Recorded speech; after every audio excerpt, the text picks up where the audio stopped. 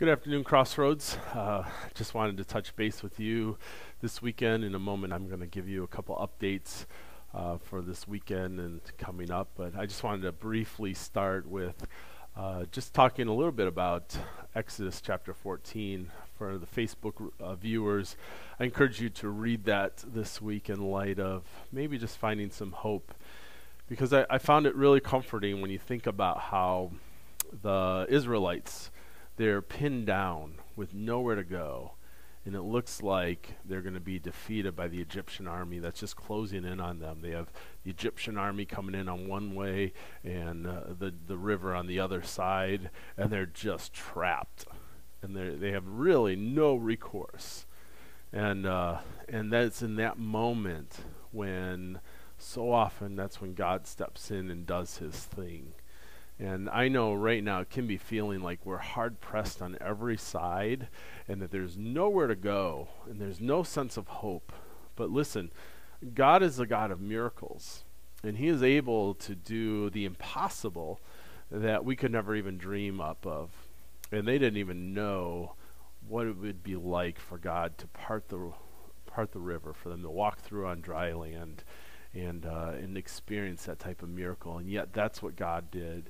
I have no idea what the miracle is going to be, but I know that God is a miracle-working God and can do an incredible miracle, and he tends to do it when we're hard-pressed on every side. And I just hope to encourage you with that. Keep praying, keep seeking God. Let's just keep really interceding for a really breakthrough so that we can see this virus defeated in the name of Jesus. Well, listen, I also wanted to give you an update and let you know this weekend we're going to have an awesome service again online. It'll be streaming on Saturday at 5 p.m., Sunday at 8, 10, and noon. We'll also have a YouTube link for that as well for you to view that way if you need to. But we encourage you to go through the live services if you can. That gives us an opportunity to interact with one another, and I encourage you to do that. I mean, just to say hi or to talk to one another and just check in with each other. It also gives us a chance to interact and to pray. And listen, I also want to encourage you, send the link to other people. I mean, again, we were seeing that last week that more people were watching. We've done some really better things this week than we even did last week. We've improved. So we'll keep improving every week, but I wanted to let you know that, and I have especially important message for especially those who are unbelievers, and I really hope that they would have a chance to hear this. So invite them, and you might be surprised sitting home being bored, they might actually tune in and watch it. So use that link.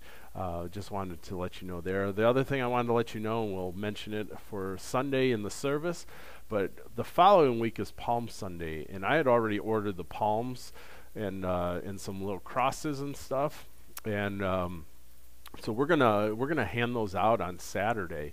We're gonna do that from like 10 to 11:30, and so if you want to drive in, and you don't even have to get out of your car, just drive in, and we'll be ready to come out and hand you a palm branch, not tomorrow, but next Saturday, the day before Palm Sunday.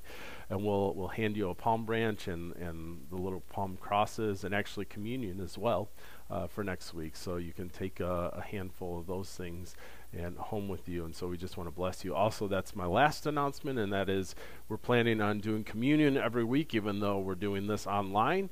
So just maybe a heads up. So this week, maybe grab some grape juice and some crackers if you have them. Otherwise, use something else, and we'll still do communion together, and it'll be a wonderful time, but we really want to have that element in our service still. So we're praying for you. God bless you. We can't wait to meet with you again, but we look forward to the time we have online and serving each other. So if there's anything you need, please drop me a line, but we love you. God bless. Bye.